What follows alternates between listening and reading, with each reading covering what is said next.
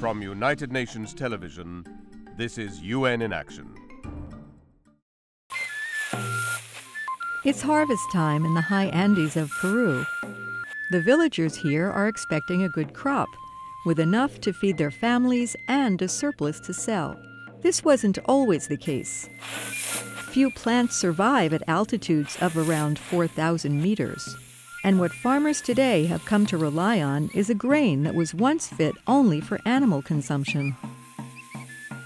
Professor Luz Gomez Pando from La Molina National Agrarian University in Lima explains.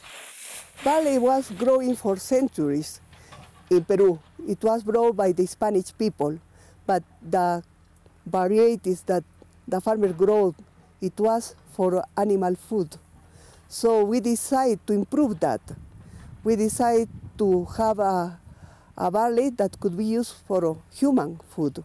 It all started here, through a project sponsored by the International Atomic Energy Agency, IAEA, and the UN's Food and Agriculture Organization. A technique that uses radiation on seeds to induce changes in plants was applied. The gamma rays speed up the evolutionary process of spontaneous changes that occur in nature, the natural ability of plants to evolve that would normally take millions of years. The irradiated barley seeds were planted at La Molina University in Lima.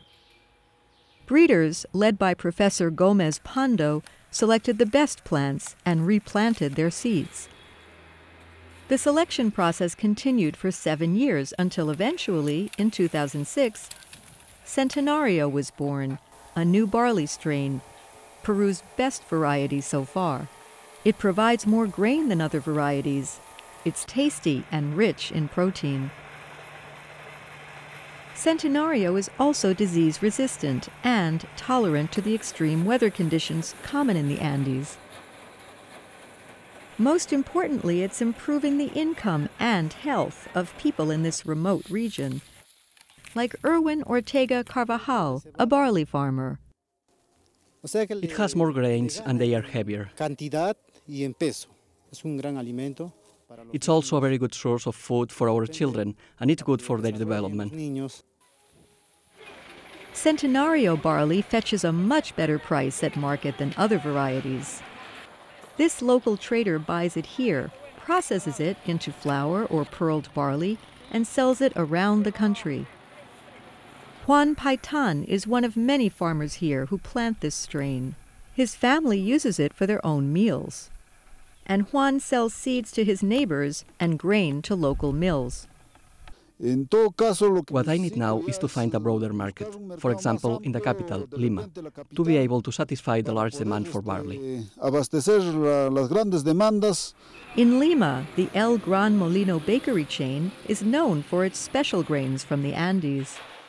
The owner, Celestino Peralta Aguirre, is working closely with La Molina University to increase the use of national grains in his bread products. 20,000 pieces of bread are sold here every day, and this is just one of 18 outlets. The baker is replacing wheat with other sources of flour, such as barley. These products come from the poorest farmers, so it's a matter of creating a market for their products where they can sell them and benefit from the sale of these cereals. Professor Gomez Pando is now trying to further develop improved varieties of the native grains. More than 100 countries currently make use of this nuclear technique to improve crop yields. While some fear the unknown dangers of using science to fool around with nature, others see its potential to offer better nutrition, extra income, and secure food for the future.